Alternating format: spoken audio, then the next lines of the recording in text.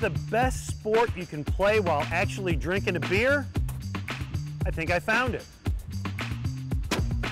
Hey, there's a big brewery sale in the works. What's it mean for craft beer drinkers? Nice shot.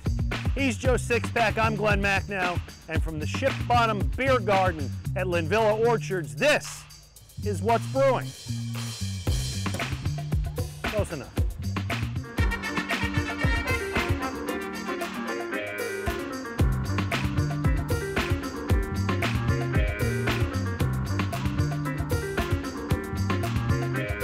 What's Brewing, brought to you in part by Monco Makers, powered by the Valley Forge Tourism and Convention Board, download the app, and by the Conshohocken Brewing Company, now with 5 locations. Ready? Fire! Whoa! Hey, do you guys want to come with us?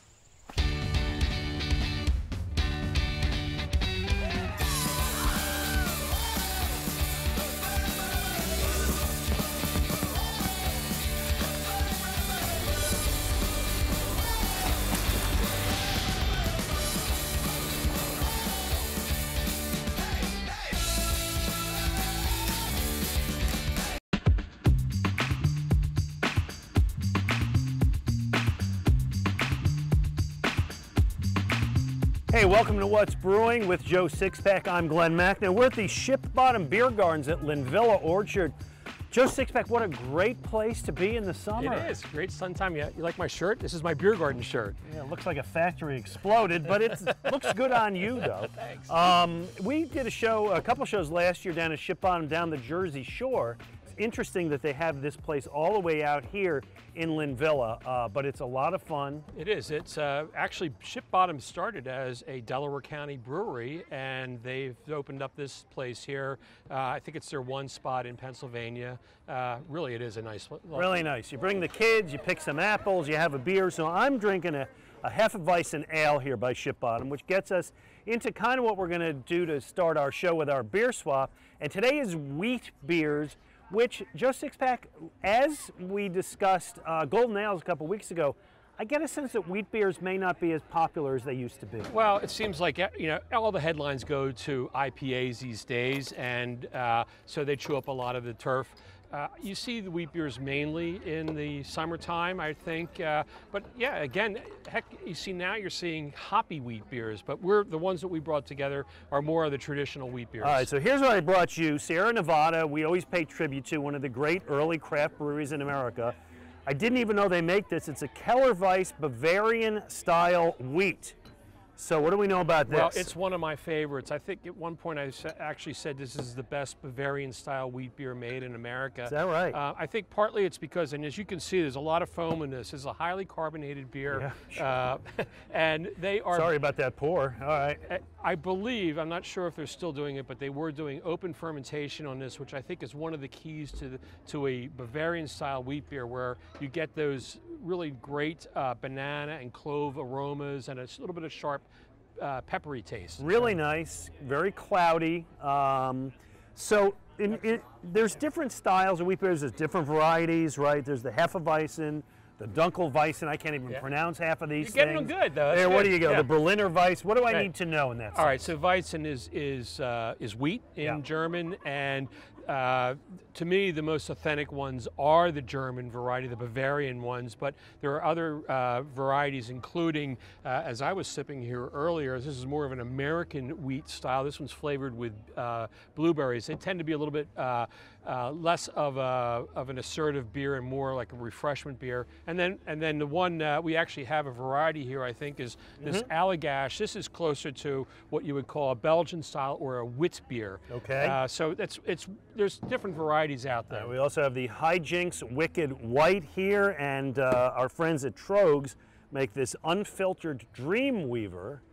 So I got all these locally. Right. You brought me something from way out of give town. me your opener there because I brought something special here. This is the König Ludwig Weiss beer. Let's say again. King Ludwig. He Okay. was the king of Bavaria at one time when it was a separate state.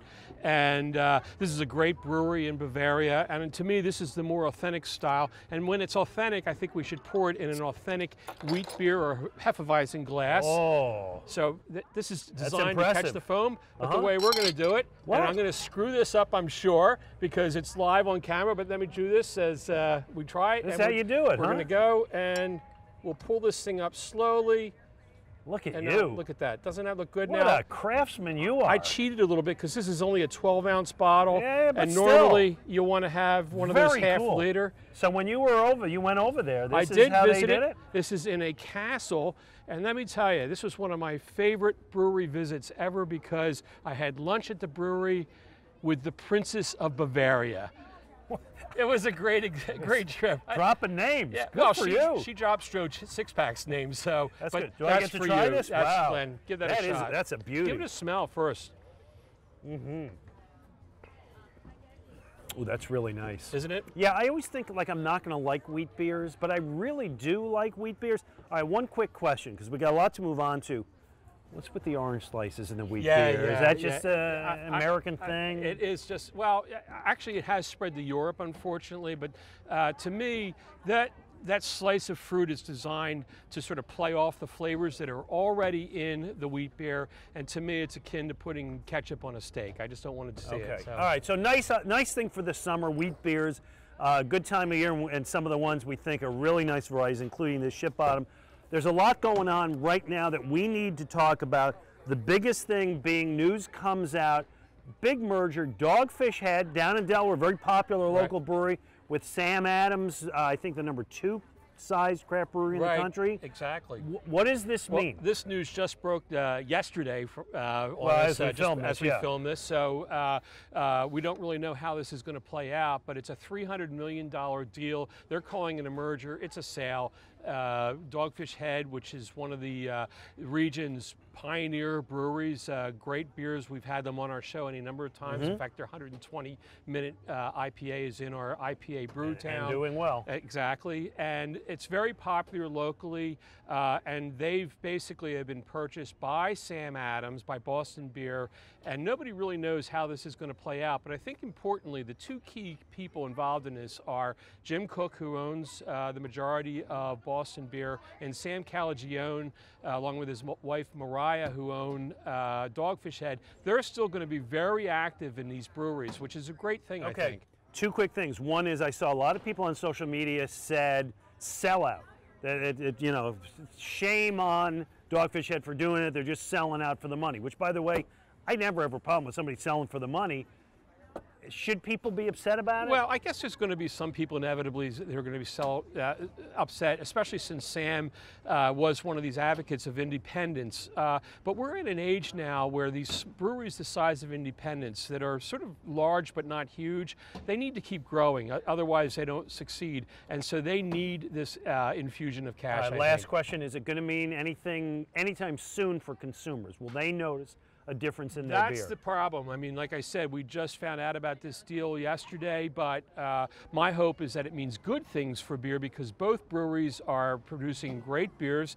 Maybe not on the front of everybody's list of the best breweries these days, but they do make great beer, and I can't wait to see what they do together. All right, coming up. Yes, we like to drink beer, but Joe Sixpack and I, we're athletes as well. We're going to talk about the best sport you can play while drinking a beer. Why not? From the Ship Bottom Beer Garden at Linvilla Orchards, Joe Sixpack, Glenn Macnow, this is What's Brewing. Hi, it's Glenn Macnow. You've seen some of our Conshohocken Brewing Company's spots on this show, so I'd like to invite you to come and check them out. You can find us in Conshohocken, Bridgeport, Phoenixville, King of Prussia, and here in Havertown, where I'm enjoying an award-winning Puddler's Row right now. It's one of our year-round core beers, along with Type A IPA and user-friendly Blonde Ale. We've also got exciting seasonal beers, like Blood Money IPA, Philly Vice, and our Unfiltered IPA series. And come hungry. From burgers and wings to salads and small bites, there's something for everyone. Don't leave without trying the amazing cheese curds. The warm weather is here, so you can enjoy yourself on one of our outdoor spaces. And good news, you can find Conshohocken beers at grocery stores, distributors, and restaurants throughout PA, South Jersey, and Delaware. So get yourself to Conshohocken Brewing Company. I'll meet you at the bar. Hey, welcome back to What's Brewing. Joe Sixpack, Glenn Mack. Now we're at the Ship Bottom Beer Garden at Linvilla Orchards. What a great place. I love it here. Having a good time. And people all around us playing cornhole, which is a great activity to play while you drink beer. Right. Not sure it's a sport, but for our purposes today it is. And you had a great idea, which is what is the best sport you can play while drinking a beer? Because of the summer, we're just doing the outdoors. Right, the outdoors, because no bowling today. No bowling or darts. Those are indoor Okay. sports, and they have their own benefits and whatever for rating them. But this is an outdoor sport, and I've came up with 4 criteria. The most important, and this is always... You always go the extra mile. The most important piece of that you have to have in any beer drinking sport is it has to be easy to learn and play. Don't confuse us, okay? I don't want too many rules. Exactly. Okay. The second, is it fun? It's got to be a fun game. You know, that rules out one, and which we'll get to in a second.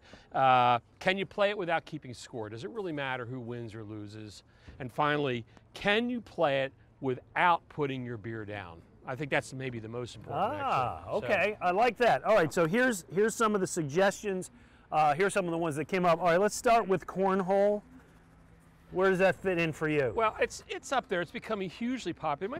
It might be the most popular one out there.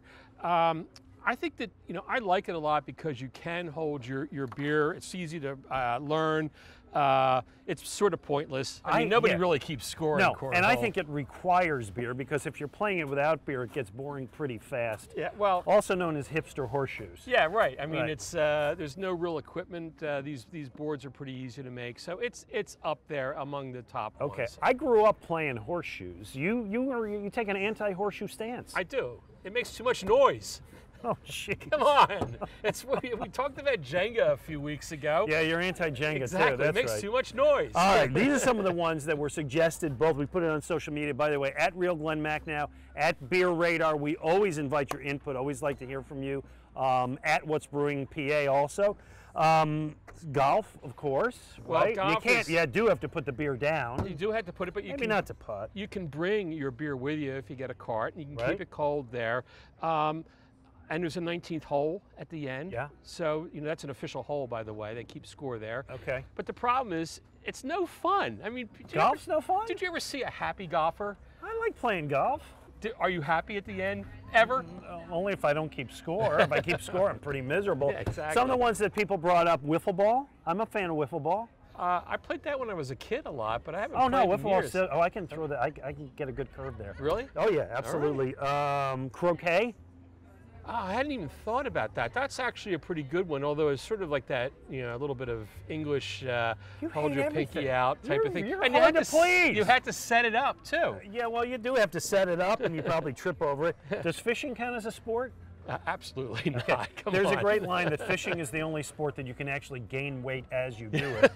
All right, 2 more. Now, you put softball as your number 2. Yeah, I like softball a lot because, again, you can play it mainly while holding a beer. There's only 2 moments when you can't. That's when you're batting or when you actually have to catch the ball and then throw it with your other hand. Yeah, it's a real challenge. But it is. Yeah, it really does divide the men from the boys. Yeah, you really are. You're quite the athlete there, aren't you? And I love what you put as your favorite. Yes, bocce. Yeah. I love bocce. It's a great game. You never have to put your beer down there. It does have a little bit of difficulty on it, and you can really get your frustration out because you can whack the other guy's balls at will. Careful with that. The only problem with have to drink a lot of beer to withstand that. Exactly. Yeah. The only problem from an American beer drinking sport point of view is that it is European. So. So now we're going xenophobic.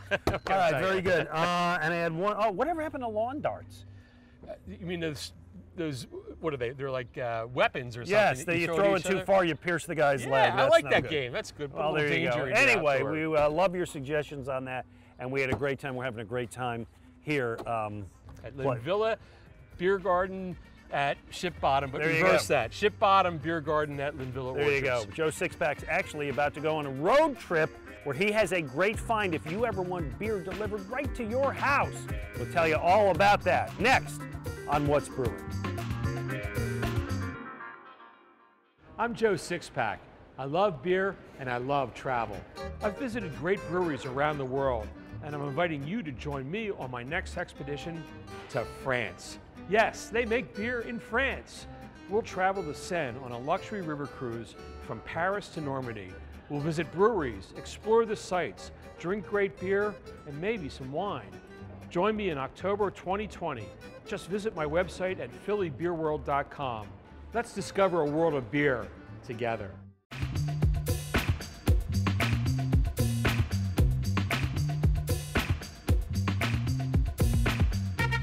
Welcome back to What's Brewing from the Ship Bottom Beer Garden here at Linvilla Orchards. Really fun place to come all summer long. You get some great beer, you get some great food, you pick some apples. What could be more fun? Well, Joe Sixpack went out on the road this week and found a great service. All right, I'm here with Mario Severa. Mario, you do not look like a butler to me. No, I'm not. But it's the kind of experience we're looking to facilitate. Tell me, what is the beverage butler? With a lot of the breweries that are opening up today and a lot of the new beer styles that are being presented in the marketplace, we wanted to bring those styles the opportunity to try them in a delivery format to the customer, and all the while, from people going online and ordering to our customer service team to them receiving their order, it's a first-class experience, hence the butler. Okay, so you have a pretty cool website, thebevbutler.com. After you fill out this, your preferences and so on, you guys back here at the Bev Butler pack up a 12-pack of beers here, and they get delivered to my door. Beer delivery is a new thing in the world of beer, it seems like. We're seeing some companies cropping up. What makes yours different? What we're bringing them is going to be specific to them. In essence, we're guaranteeing what's delivered they're going to really enjoy. So that's the first thing. On behalf of the delivery, we have our own fleet of vehicles. We're relying on delivering it ourselves, and we guarantee that upon scheduling of delivery, it'll fall within a 1-hour window. I want to check this out because we did fill out my preferences online, and I told you that I like IPAs, but I do like the sort of the maltier beers. I'm not a big fan of hazy beer, so let's find out what we got inside this case here. Absolutely. All right, it's nicely packed, 12-pack here of cans. Makes that easier delivery, I guess. It Okay. sure does, yeah. All right, so we've got this Tangerine Micro Mosa from Free Will. Haven't tried that one yet, so that's a nice one to experience. A Jersey Double IPA from Brotherton. Love that brewery, and can't wait to try this one. Another new one for me. Yeah, we know you like a little malt forward, so we thought that would make a lot of sense. Okay. This is one that we know you're not on the haze craze. Okay. And we wanted to bring something that we thought you might be willing to try. Okay. Well, let's give it a shot then. This is the official from Bell's. It's their hazy India Pale Ale, described as smooth, aromatic, and juicy. It is hazy. Cheers, Mario. So I'm You a little nervous? I am a little nervous, but I trust. Okay. Cool.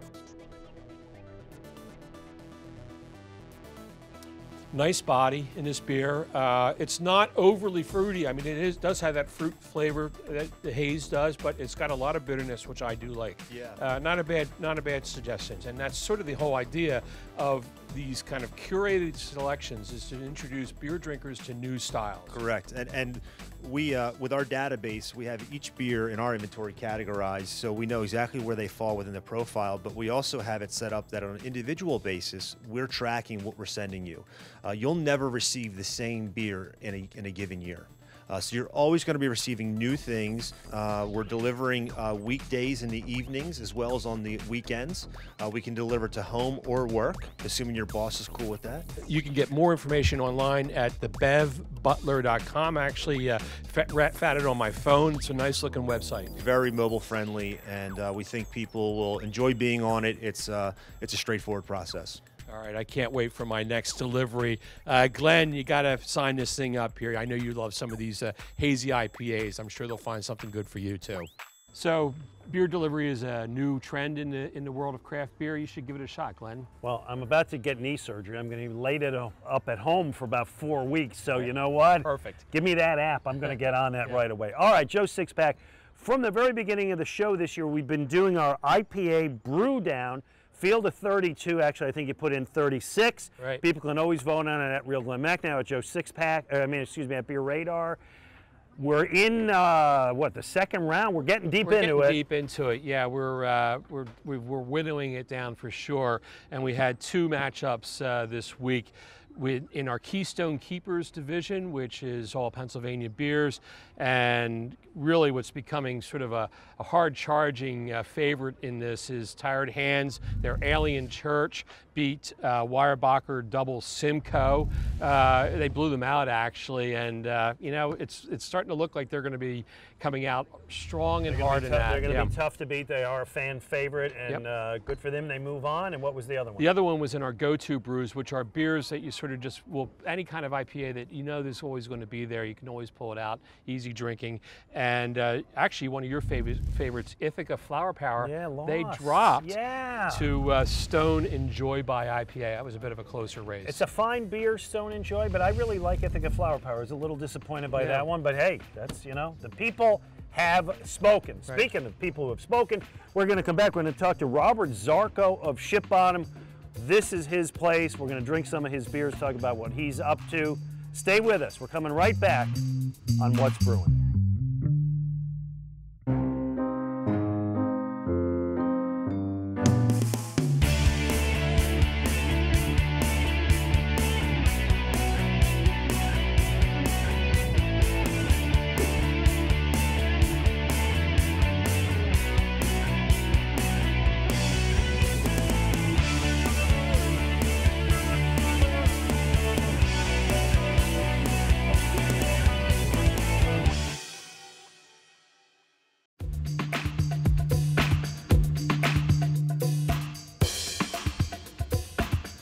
Welcome back to What's Brewing. We're at the Ship Bottom Beer Garden at Linvilla Orchards. It's just a beautiful day in May, having a great time, and I am drinking a hop and hazy IPA, and this is my style, Joe Sixpack. And let me thank the man who made this, Robert Zarko, the founder of Ship Bottom, and kind of the idea for all this. Yeah, thanks for coming out. Oh, it's our pleasure, man. Thanks for inviting us. Let's start with this place.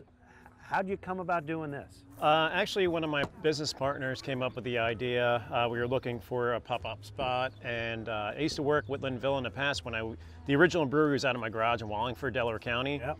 We used to bring our spent grain here. So we'd bring it, they'd feed their animals with it. So I had a little bit of relationship. Bill Goodwin from Goodwin Design basically said, hey, why don't we do it there? So I drove over, talked to them about it, and they loved the idea of doing it. Well, great spot, great location. People are out here playing. People bring their kids, pick apples, have a good time. And what is this actually? We're surrounded by walls here. Was this a barn? This was the old octagonal barn that they had. So it burnt down, and then we're repurposing it as a beer garden. Yeah, it's a great spot. Kind of looks like Stonehenge. It does. It does. It's sort of secluded. Keeps the rugrats from escaping, I think. Look at you. You're such an anti-kid person. This is the ideal place for people to bring their kids. People are playing Jenga. You can't stand any of it. By the way, what are you drinking? This is looks like a hefty apple cider is what it looks like. Well, it does have fruit in it. It's a strawberry puree IPA. And, one of the cool things in beer gardens these days is that the breweries will bring in special beers, and this is on cask here. Yes. So it's nice. Try to have a cask every week. Yeah, that's pretty cool, having cask ale at a beer garden. It's neat. Gives you some variety, so that's what we try to do. And a lot of the different things we're going to do at Linvilla, we're going to use their elements, so we're going to use produce, fruits, vegetables for different beer, more to farm the table. So when they have festivals like the Strawberry Festival, Blueberry, and Peach Festival, we'll do different beers for those. That's beautiful. That's great. So, you do a lot of different events. Anytime, and you should really follow Ship Bottom on Instagram and on Facebook, because I think there's more events coming out of your brewery than anybody else, it seems like. I'm getting pretty tired. Yeah, exactly. But one of the fun things that you set up this summer is a VW bus that will come and bring beer to your event, Yes. perhaps. Yes. Tell us a little bit about that. We had the idea of just doing a mobile beer garden. Nobody's really doing that, so we want to promote a 2019 summer tour. So we're going to bring the beach party to you wherever you're located. So right now we're at Citizens Bank Park for a beer fest. We've advertised at graduation parties, weddings, been getting a phenomenal response from that, and it's working out well. We actually wanted to do a concert t-shirt with the tour dates on the back. Oh, that's and great. promote it that way, so we're looking to put that together. And but you're it's- also renting it out if people want it. yeah, it's right? a 1971 VW bus. That is cool. It's really cool. I want and when that I in my drive down drive. the road, people go nuts seeing it. So. Right, at rush hour, people get running out. Yeah, and, exactly. So What are you drinking here? I'm drinking the Mermaid Blonde Ale. This is a special release that was put out today. This is a charitable beer, so my daughter suffers from a rare disease called Sturge-Weber syndrome, so we're giving a portion of the sales to the Sturge-Weber Foundation. So this is extremely important to me. I wanted to do this for years and finally pulled this off. And so folks watching the show could find this in their store Yes, or at your yes, breweries. throughout Jersey and Philadelphia. Right, what is your distribution now? We are expanding. So last year we had 1 sales rep. This year we have 3 in New Jersey, and then we focus on Philadelphia and the surrounding counties. So Do you we're get you expanding. get out into the burbs? Yeah, Delaware, definitely. Montgomery, Yep. Chester. Good. Yeah, Good. all over. Now Ship Bottom is how many years old now? We from the original garage brewery. That's 2012, so that's 7 years old. So, And do you figure that, are you where you wanted to be after 7 years? I wanted to be like Sam Calagione. That didn't happen, but I'm pretty proud of what we've done. We probably canned about 25 different brands, and things are going well, so it's pretty exciting. Well, we were down your place last year in the winter Yeah. down on Long Beach Island. And what I remember that day, Joe Sixpack, is we're driving and there's nobody on the roads. Right. I've never seen the shore that empty, and I'm thinking, boy, we're going to get to Ship Bottom, there's going to be nobody there. We got there on I think it was a Saturday afternoon, and it was packed. So I'm assuming this time of year, your place down on Long Beach it's- Island's yeah, even it goes crazy. jumping We have more. lines out the door, down the street. It's kind of crazy. Let's talk about how you got started, because many of the people watching this show either make their own beer at home or dream of it. So just give the quick background on how you became this guy. Yeah, so it was just an idea. It was a home brewing since 1995, and really enjoyed it. People start liking what I was putting out as far as friends and family, encouraged me to start doing it, and had this wild idea that I would open a brewery and make money. Well, didn't realize it was very capital intensive. Who could ever do that? Yeah, so did it out of my garage, got local approval from the township, and then from the state, and then from the federal government, and opened back in 2012. Nano system, so it was a 1-barrel system, put out 2 half kegs at a time and just distribute to local bars. And now? And now 15-barrel system. We're looking at another spot to move into in the next year and a half. We're trying to close up on this deal, and it's going to be something that nobody's done in the nation. It's kind of interesting. So We're going to have to do another show or yeah, two. you're going to like it. all right. Yeah. We'll have him back next week, and we're going to pry this out of him, I think. Yeah, So- yeah. We like it here so much, we're not leaving. We are going to do the show here next week. So thank you, Robert Zarko. Thank Thanks you. to you. Cheers. Thanks to Ship Bottom. Thanks to Linvilla Orchards. And thank you, everybody, for watching. We will see you next week on another episode of What's Brewing. What's Brewing, brought to you in part by Monco Makers, powered by the Valley Forge Tourism and Convention Board, download the app, and by the Conshohocken Brewing Company, now with 5 locations.